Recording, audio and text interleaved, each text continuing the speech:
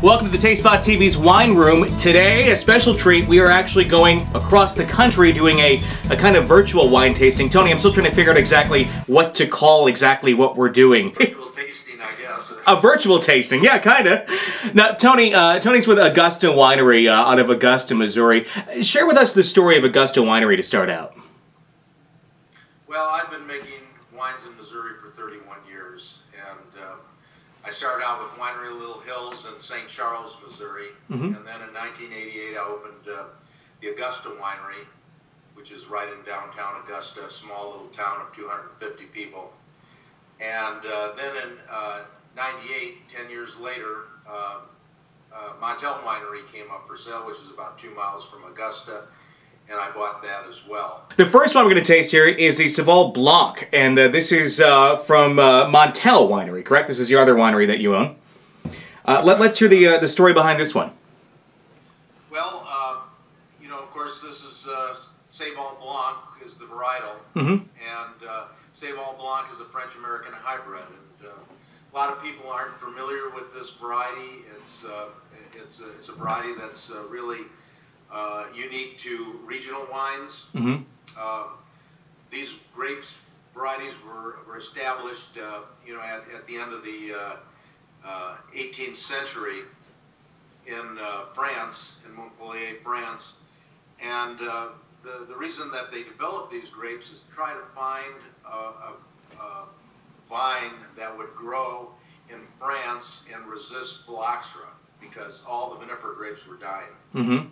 So essentially what they did is they cross-pollinated American varieties with French vinifera varieties, and they came up with thousands and thousands of these. Sure, so you need a grape that can really stand up to such harsh climate changes very quickly. Exactly. And Sauvignon Blanc was one of the first varieties to be introduced into Missouri, and I think we're probably one of the few people in Missouri, or perhaps in the Midwest, that continue to grow and vinify this variety. Our next one here is 2009. Is this, I want to make sure I'm announcing this one, because I haven't seen this before. Is this the Cynthiana? This is the Montel Cynthiana. Okay. It's the same as Norton.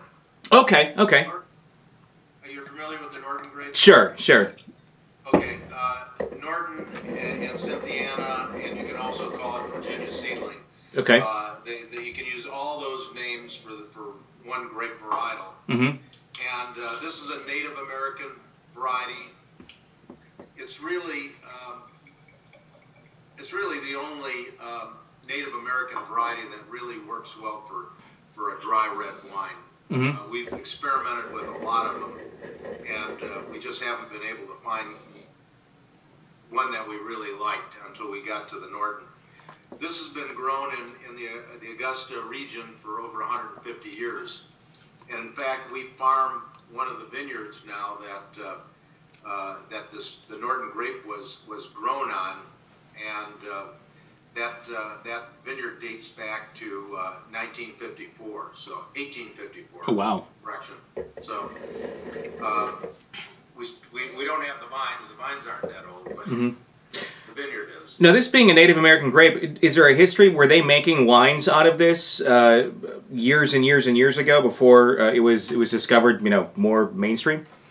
Exactly, because you know, one of the things that they were trying to do, I mean, anytime that, you know, the British colonized the country, they were trying to bring wine back to England, and so, you know, they tried originally growing grapes in Virginia using Vitis vinifera, and didn't have a lot of luck. So that as people moved out west, they still tried to grow grapes and make wine that they could export back to not only the colonies, but to England as well. Okay. So this is a variety that they found growing wild in Virginia, and they domesticated it. It moved its way out to Missouri, and it actually did quite well in Missouri, mainly because of the fact that Norton requires a real long growing season. We harvest this grape usually in the middle of October, but but we've let it hang as late as mid-November sometimes. Oh, wow. Wow. It requires, you have to have a lot of sunlight, you have to have a lot of heat, and you have to have a long growing season. So. Our last one here we have from Augusta, Chamberson. Okay. This is a 2008 from Augusta. What's the story behind this one? Well, Chamberson, again, is it's a French-American hybrid. Mm-hmm. So this is one of the grapes that has come from Montpellier. This one actually was planted quite extensively in southern France, and it also made its way to Australia. In fact, you can find Chamberson in Australia. A lot of it is turned into a sparkling wine, if you can believe that. Really? Make a sparkling red wine. But anyway, this does really well in our climate. The grapes are fairly disease resistant. They grow well in this particular area. This wine has some, a lot of berry flavors. In addition, it has a little bit of black cherry. Mm-hmm. Pick up a little bit of black cherry. And then I also pick up a little bit of licorice in this as well. It is. It's not as full-bodied as the Cynthiana is. Mm-hmm. This is more one that I could even just drink on its own. It doesn't necessarily need something paired with it. That black cherry really very, very prevalent in there. It kind of reminds me of some of the wines that I've had out of the northern Michigan area, being cherry country up there. But it really has that nice full-bodied kind of tart cherryness that hits you, but it sticks around, and it's good. It's a good drinking wine. I could see this pairing well with a lot of foods, but it's a nice one if you just want a nice red to open up. This stands up to I think almost any of the nice full-bodied reds you get out of California. That's a big thing right now with our Midwest wine show that we're doing is kind of exploring some of these wines that you're going to find in the Midwest, people that may not know about them, and showing them just really how good they can be. And this is, I think, the prime example of one of those that really stands up, to almost any wine produced in this country. And the nice thing about it is the wines from the Midwest pair well with the foods. Mm-hmm. I would pair this with a leg of lamb. Yeah.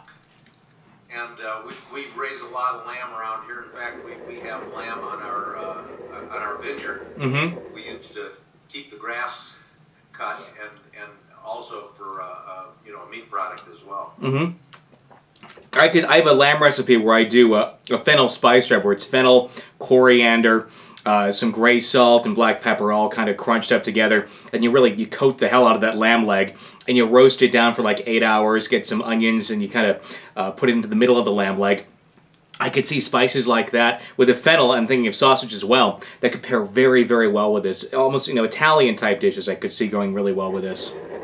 I think the fennel would go really good because there's a little bit of just a hint of herbaceousness in this wine. Yeah, there is. I think which would really match well with the fennel. I really like this one. This is a great one. This is my favorite of the whole group right here. Save the best till last. Favorite too, This one you could drink as an aperitif, as a cocktail. Sure, that's really nice. If any of our viewers out there, obviously it's going to depend on the part of the country that they're in as far as shipping laws and all that go, because those are kind of crazy depending on where you're at. How would somebody get a chance to try some of these wines? How can they order them from your website, or what can they do? They can order from the website because we only distribute through the contiguous states to Missouri. Okay. And then a lot of times the wines that make it out into those outer states really aren't the dry wines. They're some of the sweeter wines. So sure. The best bet is to go onto our website, AugustaWinery.com or Montel.com, and all the wines are there. I think we ship to about 25 states. So okay. Well, we've got half of them anyway. Yeah, exactly. Slowly but surely, we'll take over the world with wine. Yeah. Tony Kuyum, John, thank you so much for joining us on the Taste Spot TV's Wine Room.